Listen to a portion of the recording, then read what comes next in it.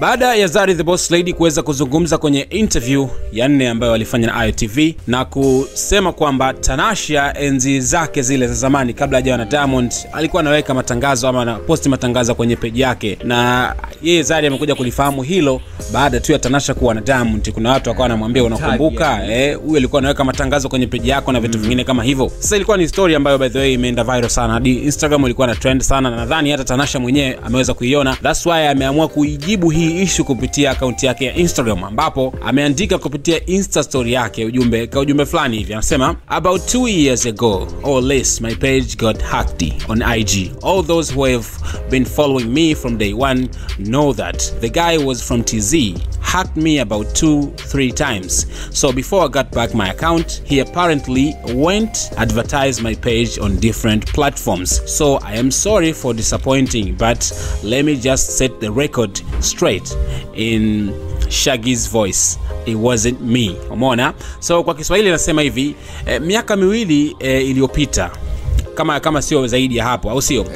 Page yangu ama account yangu ya Instagram ilidukuliwa ama ilihakiwa, umeona? Na watu wote ambao walinifollow tangia siku ya kwanza wanafahamu hilo, au sio? Na aliyohaki account hii ni jamaa tu kutoka Tanzania. Na kabla Tanasha anasema kabla account haijarudi mikononi mwake, jamaa alikuwa anaenda kutangaza, alikuwa na post matangazo kwenye page mbalimbali, umeona? Wakati sasa hapa sio Tanasha, ni huyu jamaa ambaye alohaki account, na akasema hapa samahani kwa disappoint, unajua zile. Ila kwa kuweka mambo sawa, sio mimi niliyekuwa na posti hayo matangazo kwenye page yako. Huko akicheka anasema in Shaggy's voice. Shaggy tunamjua ni msanii. Shaggy. Mimi naongea kitu kimoja.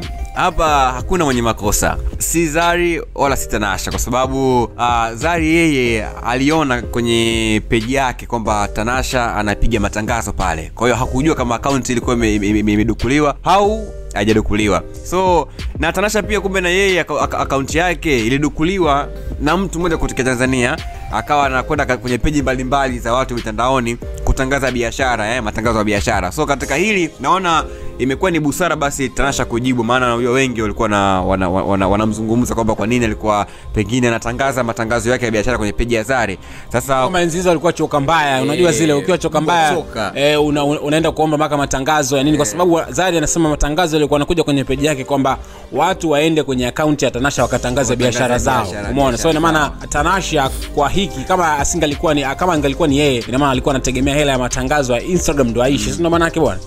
Pesa ya matangazo kwamba njoo tangaze, nauza mikoba, nauza viatu, nauza saa. Sasa na maana nikasema katika hili wote wawili hawana makosa, sio Zari sio Tanasha, kwa sababu Zari yeye aliona kwamba account ya Tanasha inatangaza biashara kwenye account yake yeye. So maana amezungumza, nilikuwa simjui, baada ya kuona watu wananitag sana kumwangalia nikamfahamu kwamba huyu mtu alikuwa anatangaza biashara kwenye ukurasa wangu mimi. Lakini pia Tanasha hana kosa, kumbe account yake kuna mtu ilidukuliwa na mtu mmoja kutoka Tanzania, na huyo mtu akawa anatangaza matangazo ya biashara kwenye account mbalimbali za watu kubwa. So nadhani mambo yako sawa sasa, kila mtu ameelewa, au kuna shida ndugu yangu? Nadhani hapo gazeti limeweka sawa kabisa, kisomeki Kichina kinasomeka Kiswahili, umeona? Na by the way Zari hana kosa kama ulivyosema, kwa sababu yeye alieleza kile kitu ambacho ni uhalisia uliokuepo. Na uzuri Tanasha mwenyewe amekubali kwamba ni kweli matangazo yalikuwa yanapelekwa kwenye page mbalimbali, na Zari vile bahati mbaya ilipitiwa na hayo matangazo, na aliyekuwa anafanya hivyo si yeye, umeona? Ni mtu tu mwingine ambaye alikuwa ameidukua hiyo account ama amehack kwa lugha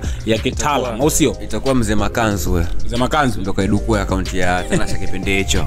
Anyways, by the way anasema it's not a big deal kwa sababu kila kitu kimeweka wazi, na ninapenda Tanasha kwa sababu Tanasha amekuwa na maisha fulani ambayo kama imetokea issue ambayo inamhusu huwa achelewi, muda mfupi anaiaddress hiyo issue kwenye platform zake, whether ni social media ama sehemu yote ile ambayo anaona pengine watu wake ama watu ambao wanamfuata ama kumfollow inaweza kawafikia kwa haraka zaidi.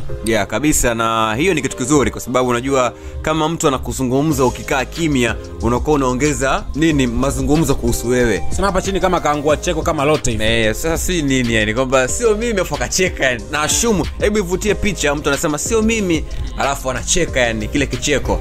Sasa inawezekana pengine cheko hili kwa haters walianza kumshambulia na kuona pengine walikuwa unatafutia ugali wako ama unatafutia umaarufu kwa Zari na nini. Au ni kile